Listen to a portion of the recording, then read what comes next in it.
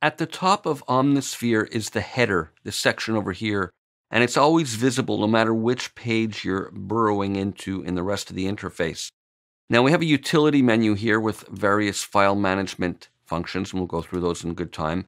And we also have the multi-display name over here. So this is where we see which multi we're working in. Right now there's nothing loaded in, but we can hit this folder icon to call up a browser that browses multis, one of the three types of settings that we're going to be working with.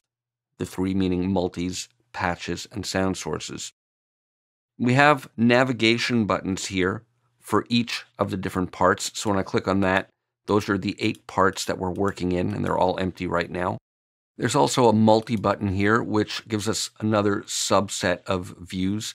This is the regular multi-timbral mixer view, and this is the effects routing. We'll go through all this in more detail.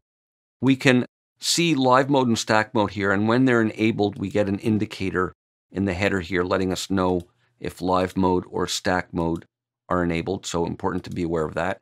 And we have some system settings. We also finally have a master volume control, and this controls the volume for the entire instrument. Now, Omnisphere comes with a huge sound library, and there are 3 types of sound libraries, and therefore 3 corresponding browsers that we're going to use.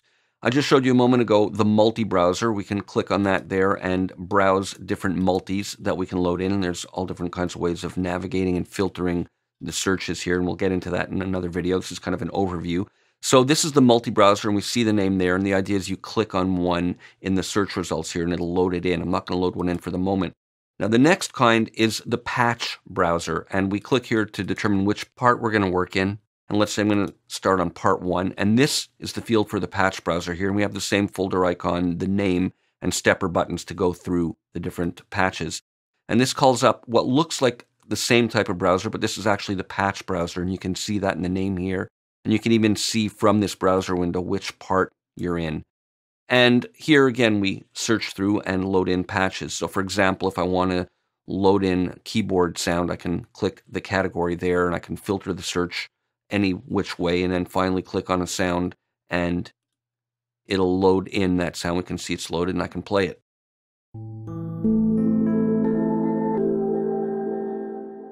And I'm going to hit the X button to close this patch browser, and we can now see that we have the patch blurred line tines currently loaded into part 1, which is in a currently unsaved or unnamed multi. And if I switch to another part, we'll see that they're empty. There's no patches in them, but part 1 contains this patch. And we can see info on this patch in this notes section over here. We can see the size and some notes on it. And if we click the layers button, we can see the sound sources that are loaded into each of the 2 layers. And we can change the sound sources by clicking on this folder icon. That's for layer A and layer B. And this brings up the 3rd type of browser, which again looks similar, but this is the sound source browser where we can try out different sound sources. So for example, I can customize the sound. Here's what it sounds like now. And I can change this sound source. Maybe I want to choose a different type of sound. I'll go to synthesizers, maybe just choose this one just at random. And let's see what this sounds like now. So I've just dramatically changed the sound. I'm closing that by changing the actual sound source that was in layer A, and I can blend the 2 with these sliders. And remember, all the actual synthesis parameters are still in place. It's the actual sample set only that I've changed here. I can experiment with layer B now and change that one. Let's choose another random one. And we've got a completely different sound now.